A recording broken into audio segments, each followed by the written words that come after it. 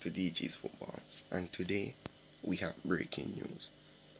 Arsenal defender William Saliba has been hit with a 1-month suspension ban by the French FA for a X-rated video he was involved in when it went viral earlier this year.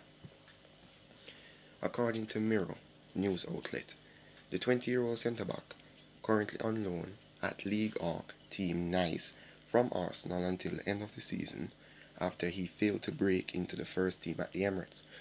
He is largely impressed back in his native France, making 15 league appearances and becoming an important part of the side. But there was controversy when a video, which is believed to be around 3 years old, surfaced showing Saliba filming himself in a youth locker room while another player was sat masturbating. Now, according to the Mirror and other news outlets, William Saliba has been hit with a 1-month suspension ban by the French FA. So, William Saliba has made 15 appearances this season for OGC Nice, and he may not, for a month, he may not play again. So, what does this mean for William Saliba's future at Arsenal Football Club?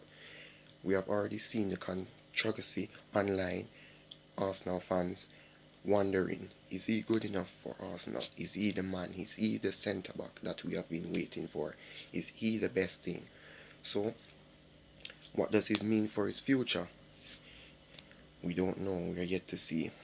Will he make it in the Arsenal team? Will Arteta consider him next season? Will he be a first-team starter? Those are the questions. I don't have the answer. We have to wait and see.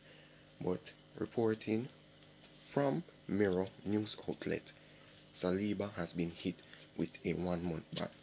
If you have enjoyed the video, found it informative, like, share and subscribe, and remember, this is your boy TG, and keep safe.